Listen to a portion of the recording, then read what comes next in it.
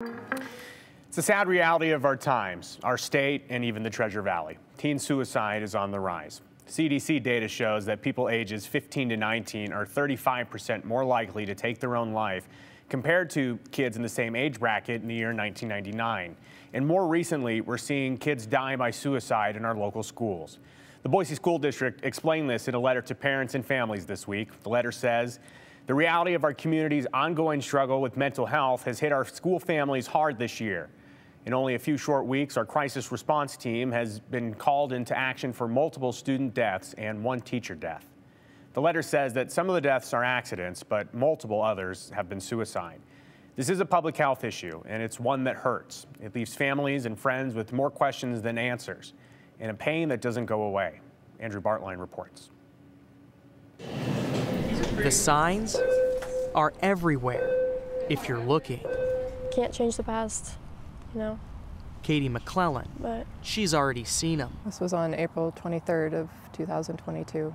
Alongside her mother, Natalie Needham. Kind of a life-shattering experience, losing a child to suicide. This is evidence of this random kid saying that she's guilty of owing me $28. He was 14. Oh, I vote that he Natalie should pay hated me a little bit, or hated me. Stop. He definitely loved me a lot. Mom, pay me $28. Entertaining at times and exasperating at other times. Just typical sibling rivalry, I guess, but they were also extremely close, and I was grateful that they had that bond. They shared a deep connection, and it was Katie that knew him best. He also struggled with opening up a lot.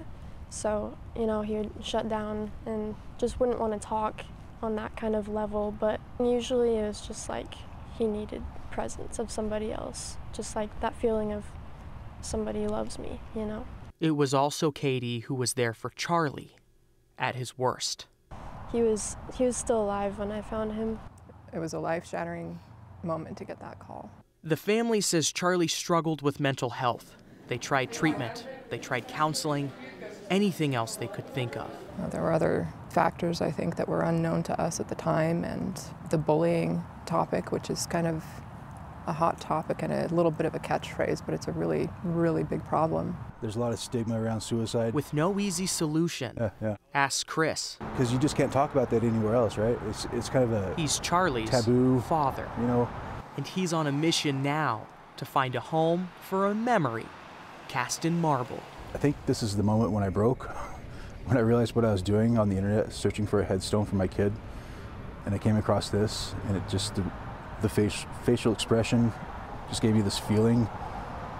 Like looking in a mirror. Like, it just made me feel better. This is how I felt.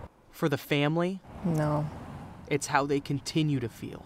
I'll never be the same person again.